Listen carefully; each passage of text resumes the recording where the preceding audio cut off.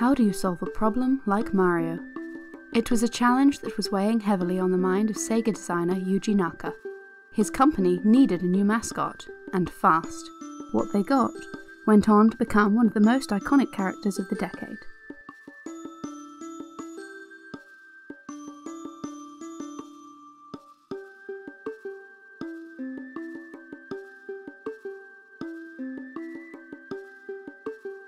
Yuji Naka was stuck.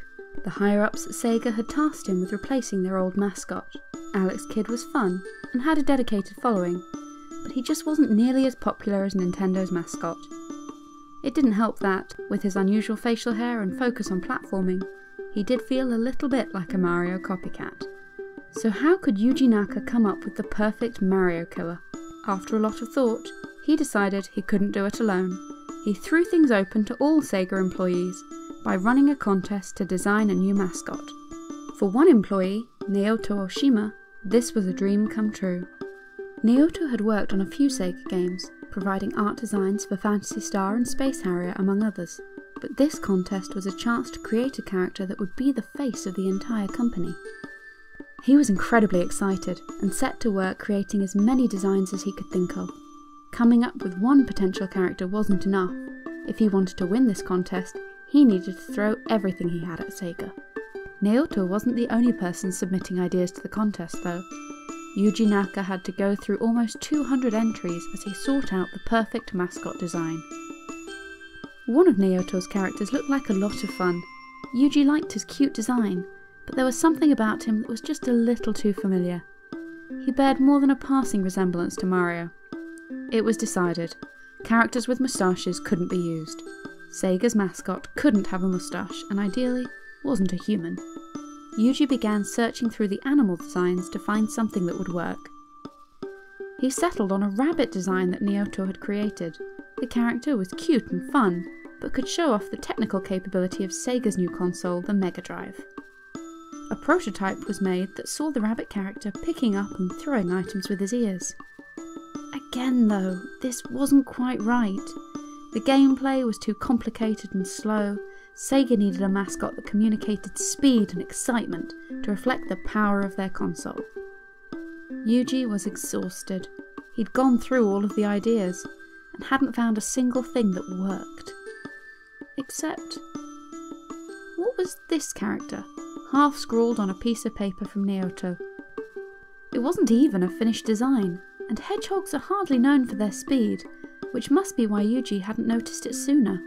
The more he thought about it though, the more Yuji liked the irony of the character. If Sega used this mascot, they'd be saying that even the slowest of creatures is a speed demon on the Mega Drive.